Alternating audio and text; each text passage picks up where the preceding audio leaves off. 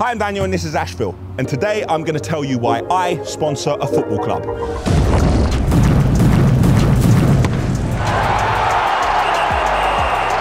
on, you Oz!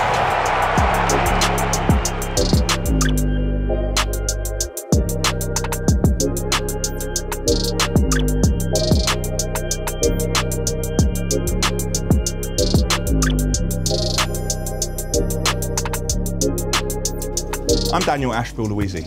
I'm the founder and managing director of the Ashville group of companies and proud front and shirt sponsor of Queen's Park Rangers Football Club.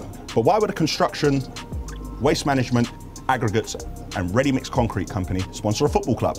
In this video, I'm going to tell you how we got into sponsoring. The pros, the cons, I'm going to show you the stadium, a game, how the kit was made and why exactly we sponsor Queen's Park Rangers. QPR is a local club close to where I grew up, so it has some sentimental value. A lot of families in the local area come and support this club, and they have done for many generations. The relationship that I've built up over the years with the people at QPR, they're very easy to work with and they reciprocate business. It's a club where I can make a difference.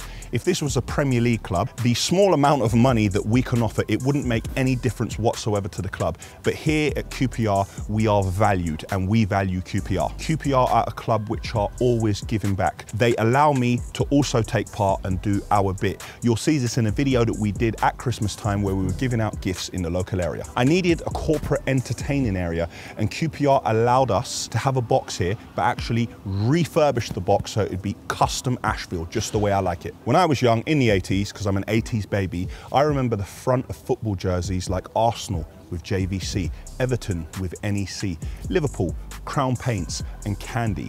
These brands have been forged in my brain forevermore and I didn't actually know what they did. So QPR being a local club in the local area with local support, I thought it a way to put the Ashville brand in front of a target audience from when they're very young. Football tops rarely get thrown away. In many years to come, you will see Ashville in countries all over the world. Football is a common ground where people from all walks of life can come together, enjoy and have a discussion.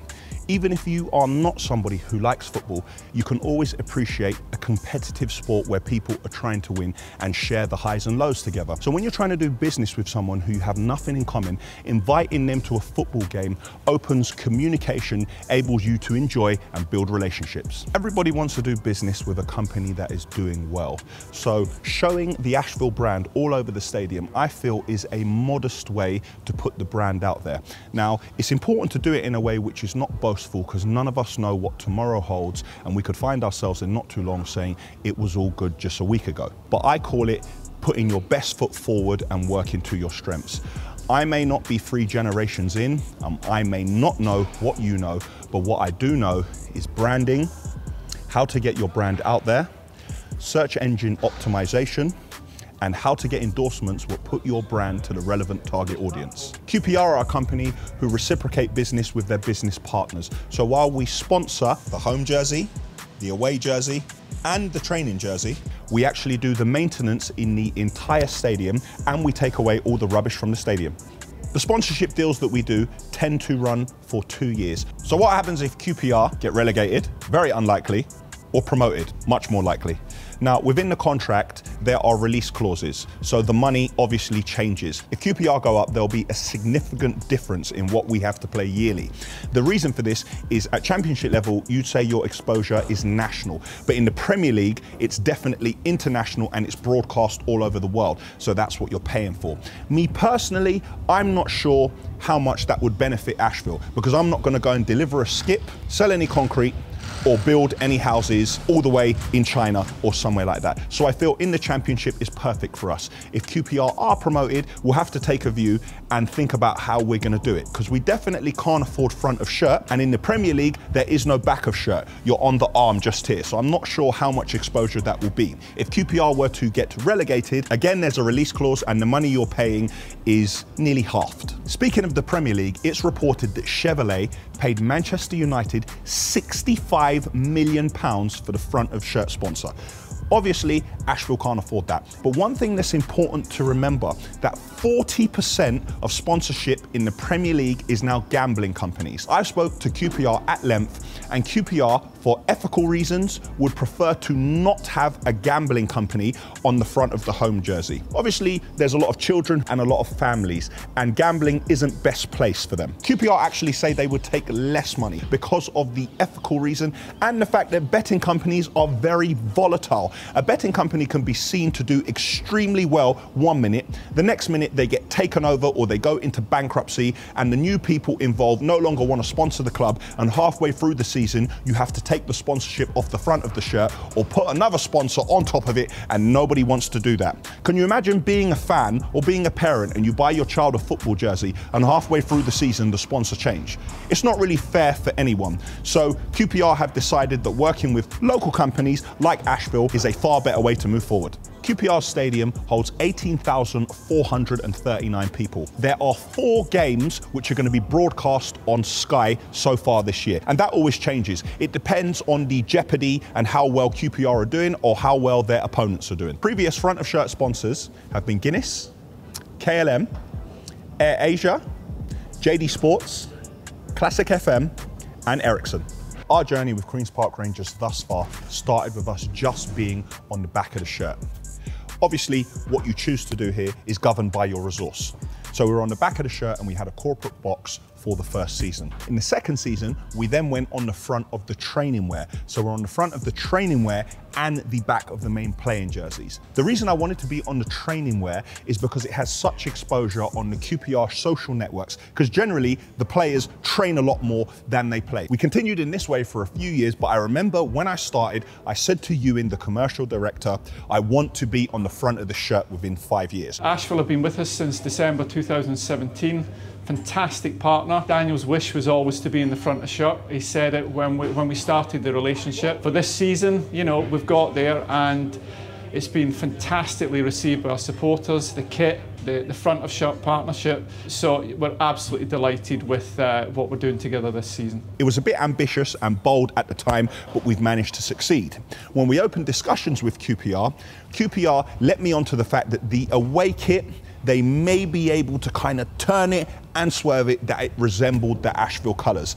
Then they showed me a mock-up of it. And then I went away and said to myself, I have to do whatever is necessary to be the front of shirt sponsor, and here we are.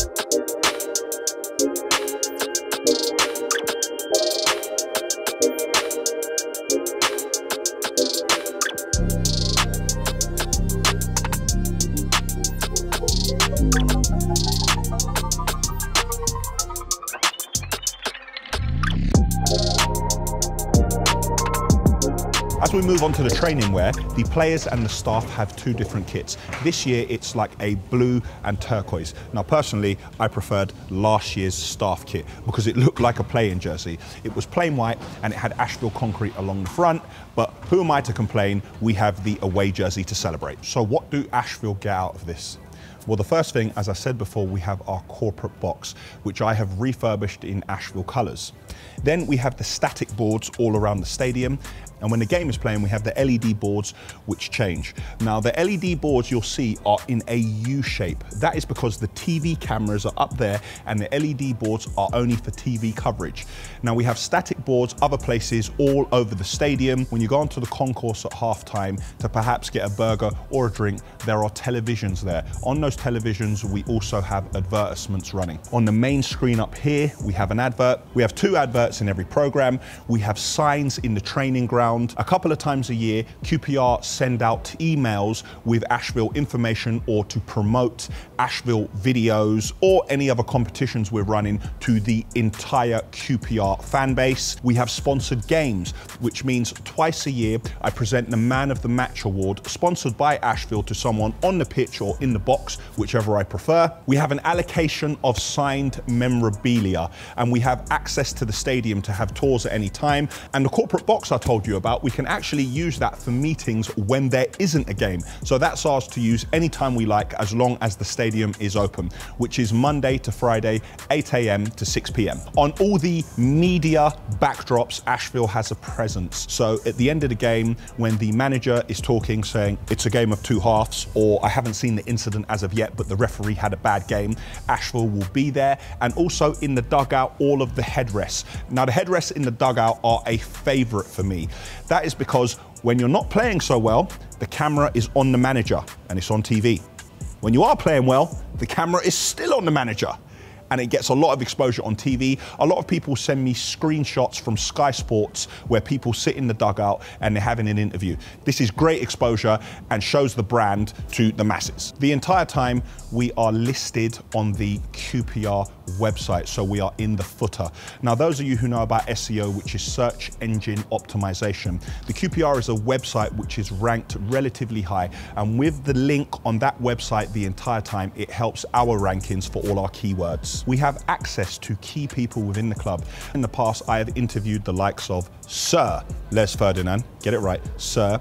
Any players which I would like to meet. It's always good to be able to have access to these people because you can make a difference in other people's lives. Had I had a friend or a godfather like myself when I was young with access to a football stadium and to be able to meet players like that, it would have brought a lot of joy into my life. So it's something I'm very happy to be able to have the resource and the ability to do that for others. Another thing that's really exciting for me is the LED boards. Obviously, I want QPR to score the entire time. But when QPR do score and the Ashville LED board is on in the background, it is a double bonus for me. And for me, it's always a better goal.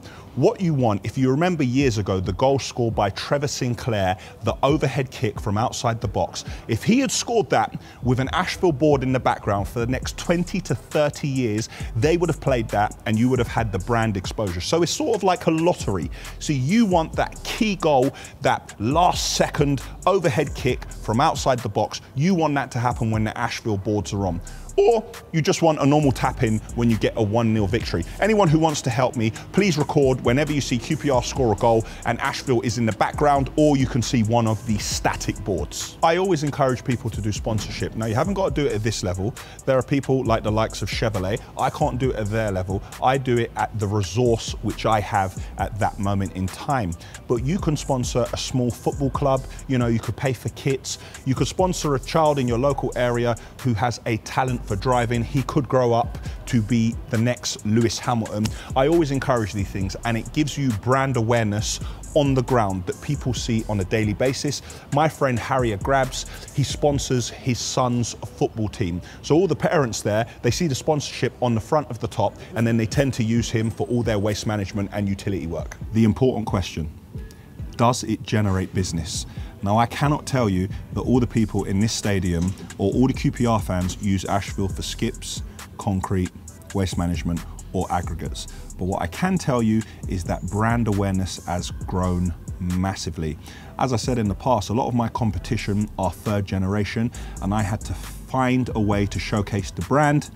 And I believe with this sponsorship, we have achieved it. Our sponsorship here has really opened doors. We've been invited to sit at some tables where previously companies may have thought that we're just a bunch of builders with a couple of lorries. But after seeing the sponsorship we're doing here, seeing our box, seeing our presence, people have invited us to sit at a table and have discussions which we previously may not have been able to have. I understand the game and business, and we've now been sponsoring QPR for 5 years, and I hope to continue this for many years to come. The kind of position that I've put ourselves in is if that we stop sponsoring QPR, people may start thinking that we've fallen off. or we can no longer afford to do it. So I've put myself in a bit position, and luckily we've been able to continue the sponsorship, and continuously the brand has grown. And we are now in a position where we work with local businesses, and the exposure that QPR gave to us to grow the brand, we're now giving that to other people in the local area. For instance, Chicken Kitchen, Morts and More, or any of my friends' businesses. So that is an insight into why we sponsor Queen's Park Rangers and the relationship that is built up over time between Queen's Park Rangers and Ashville. Hopefully we won't have any more lockdowns, and we can bring you a lot more of the live games from the Ashville hospitality box. If you haven't done it already, please subscribe to QPR's channel, and if you don't support QPR, make QPR your second team, because we will be in the Premier League next season. Click here for the Ashville website. Click here to subscribe to our channel. Click here to see a video of us giving out hampers in this local area with QPR at Christmas, and click here to see an interview with Sir Les Ferdinand. Now let's get inside and watch this game.